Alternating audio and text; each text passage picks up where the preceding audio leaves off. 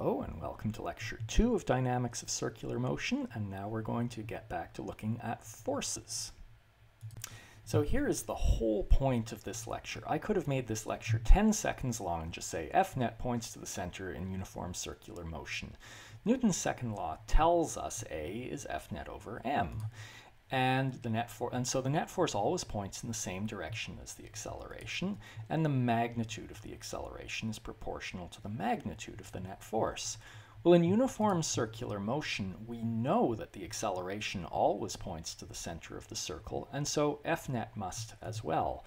And we now have a way in uniform circular motion that we can determine the magnitude of A, or put the magnitude of A in terms of V and R, and so that's often useful when solving Newton's second law.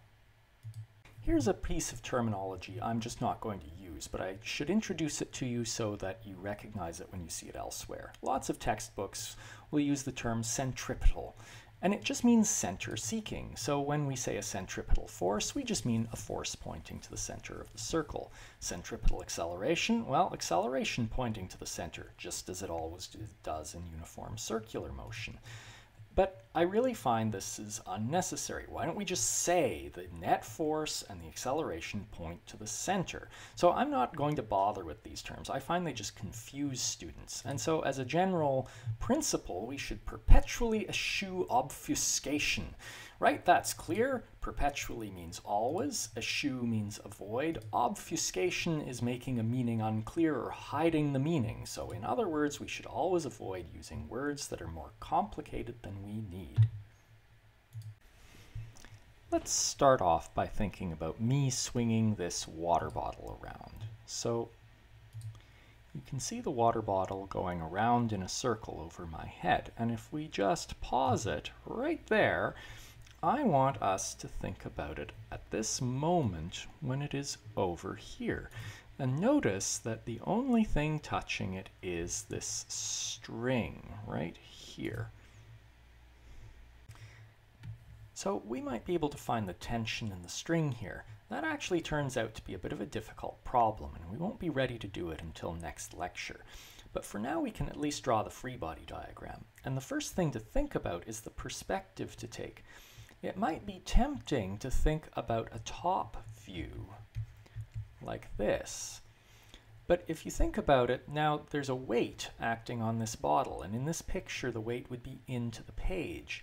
The tension is actually up at an angle out of the page, and you just can't convey that information in a free body diagram if you think of a top view like this. Instead, it's better to take a perspective like this, where you ensure that all of the forces end up in the plane of the page. So here, the velocity vector is out of the page. Now, we're not putting the velocity vector on the free body diagram. We never do that. The only vectors that go on free body diagrams are forces. And then the other thing is that the center of the circle is to the right in this picture. Now there's nothing special about V out and center to the right. I could choose to look at the bottle over here, in which case V would be in and the center would be to the left. And a few things to notice before we start drawing the free body diagram. The only thing touching the bottle is the string, and we know what that does. It exerts a tension. The other thing to notice, if you look at the video, is that the string is not horizontal, and we'll eventually see why it can't be. So we're now ready to draw the free body diagram. As always, we'll have the weight down, and the tension, as always, acts along the direction that the string points. And now the net force, we know that in uniform circular motion, the net force acts into the center, and in our picture that's to the right. So that's as far as we're going to go with this. I will stick the axes on, but we're not ready to work this yet because there are several difficulties that come out. In particular, the first thing you have to think about is the radius of this circle. Let's watch me swinging this bottle around again, but this time I'm swinging it around on the floor.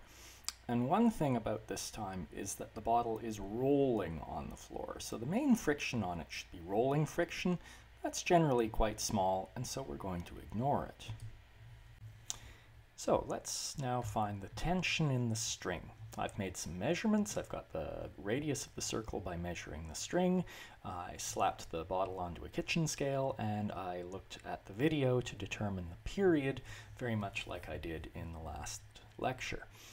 And so let us go straight ahead and draw our free body diagram. And I'll use the same perspective with the velocity out of the page and the center of the circle to the right. So as always, there will be a weight, and the bottle is in contact with the floor, so there will be a normal force up. There should be a friction, but it's a rolling friction. We're going to neglect it. If we put it on, it would actually be into the page, so that's kind of hard to draw anyway. And then the tension points along the length of the string, and that is horizontal this time, which is why this one comes out simpler than the other one. So there is our free body diagram. And again, we know the direction of the net force. This is uniform circular motion, so the net force is into the center like so.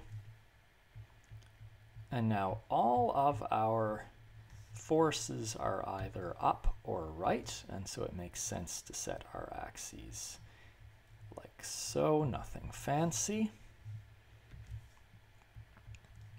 And so our next task is to translate that free body diagram into a statement of Newton's second law. So our sum of x components of forces and our sum of y components of forces, and this is going to be nice and simple, because in the y direction all we've got is the normal and the weight, and we know F net has no y component, it's horizontal, and so there we go. And in the x direction all we have is the tension, and so that'll equal max. And I'll just take a moment to point out something. Oh look, this is period, this is tension. We can't have that. We shouldn't use the same symbol for two things. So I'm going to use F sub t for my tension this time, so that there's no confusion between the tension and the period. And if you count unknowns, you notice, first of all, this is what we're looking for. And we don't know the acceleration. And down here we don't know the normal. We know the weight, that's just mg, and we know m. However, this equation isn't going to be useful to us. Look, the normal doesn't come in here at all, so we can just ignore that. But that still means we have one equation in two unknowns. However, here's where our knowledge of the motion comes in again. So this is uniform circular motion, so we know the acceleration is v squared over r. But that may seem like it doesn't help us so much because we don't know v. Except that we have enough information to get v, because as we saw in the last lecture, if you know any two of v, r, and t, then you can get the third. And so we can use that v is the circumference over the period. So I'm just going to start back substituting now. The acceleration then is 2 pi r over the period squared all over r, and so that is 4 pi squared. R squared over r leaves r over the period squared, and I can now plug this up into here, and I've solved for the tension. M times 4 pi squared r over t squared, and it's time to plug in numbers. So before plugging in, note that we always want to work in MKS units. So this radius is 0.56 meters. If we don't work in MKS units, our units do very funny things to us.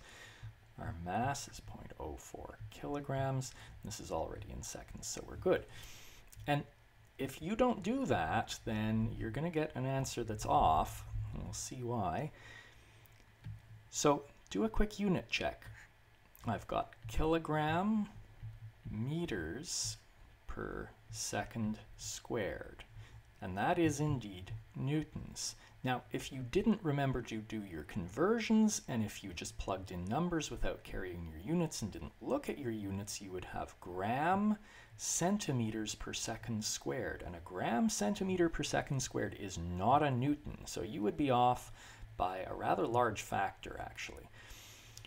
Anyway, doing that, we get newtons, and so we're good. And plugging it into the calculator, we find it's 0.52 newtons. Let's work one more that illustrates another few points. Here's a car, and let's say it's coasting in neutral, and it came along the road and dipped over this edge of the hill down into this valley.